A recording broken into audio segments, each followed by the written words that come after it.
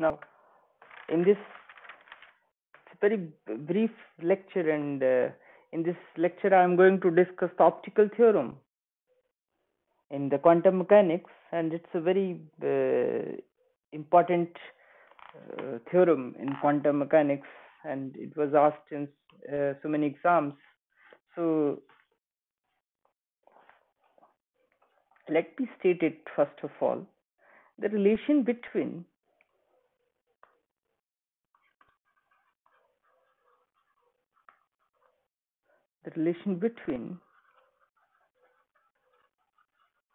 total cross section and imaginary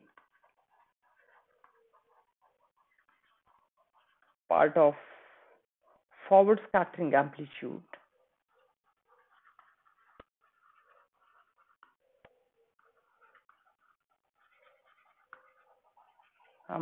is known as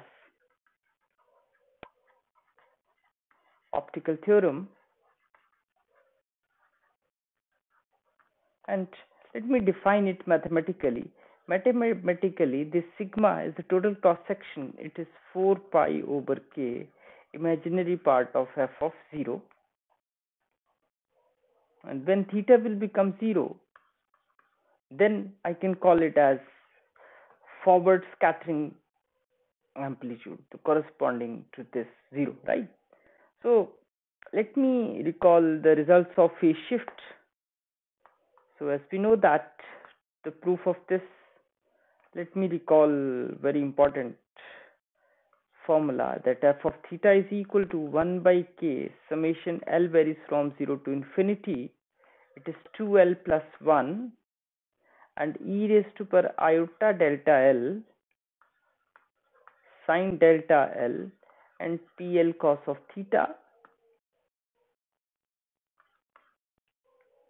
And sigma, I know that it is 4 pi over k square, as we have derived these two things in the early lectures. It is sine square delta L. So for forward scattering,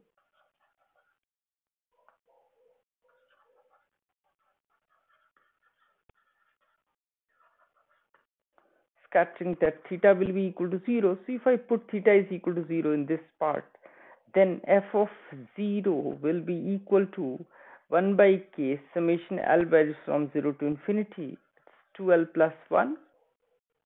It is e raised to power iota delta L and sine delta L and PL cos of 0, and this value is always unity. It's a standard result. Then it is equal to 1 by k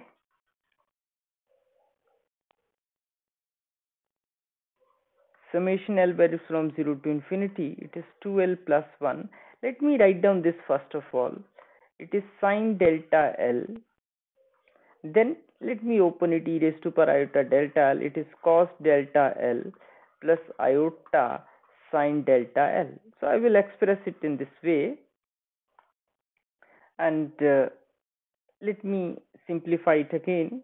So it is 1 by k summation L varies from 0 to infinity. It is 2L plus 1 and it is sine delta L and multiplied with it to cos of delta L plus iota 1 by k summation L varies from 0 to infinity. It is 2L plus 1. It is sine square delta L. Now this is the real part and this is the imaginary part. So that means imaginary part of f of 0 is equal to 1 by k 2L plus 1 sine square delta L and summation L varies from 0 to infinity. So let me recall another result, that is sigma, as I've defined 4 pi over k square summation L varies from 0 to infinity to L plus 1 and it is sine square delta L. So if I recall this result, So this is along with k, or I can write down it as 4 pi over k into 1 by k.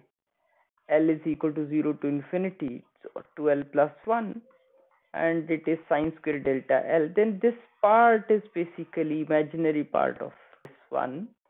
So if I put this value here, then the final result which I am getting, that is the optical theorem, that is sigma is equal to 4 pi over k and imaginary part of f of 0, right? So this is the derivation of the optical theorem. So hence the result. So that's all for today's lecture. Thanks for watching this video.